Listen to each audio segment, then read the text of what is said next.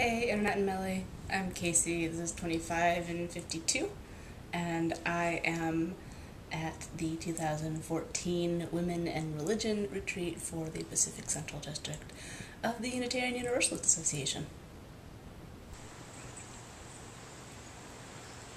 So this is where I am. It's super pretty. If, like, literally nowhere. Hey, so it is now Saturday, and I am standing outside of the building where we're having all of our, like, big group stuff, and I just led my first ever workshop on fat acceptance, and it was super.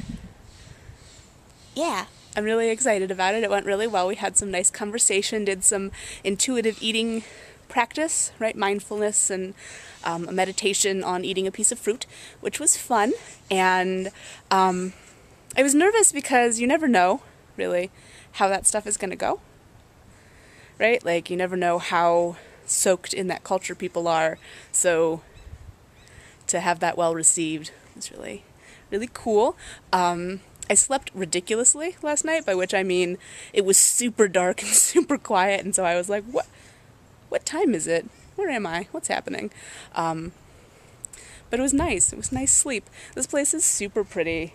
And like just the right combination of nature and not for me, because I can be inside most of the time, or like on a bench and looking at some nature. But I don't gotta get all up in it, which is how I prefer for things to be.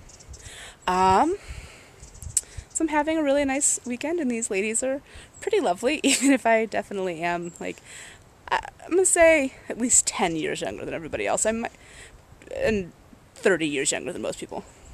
Yeah. But it's fun, and it's nice, and I'm having a pleasant time, which is what it's about. So I'm going to go eat some lunch and talk to you later.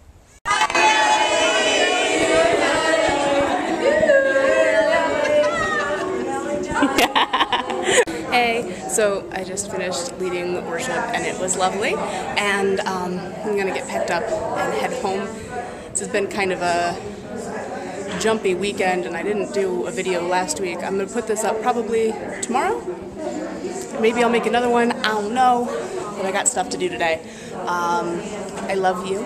And I told the story about your grandma and the first time I met her, when she told me, you know, women first, and that's actually what I ended with.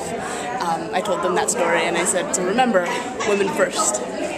So I love you. Have the heart.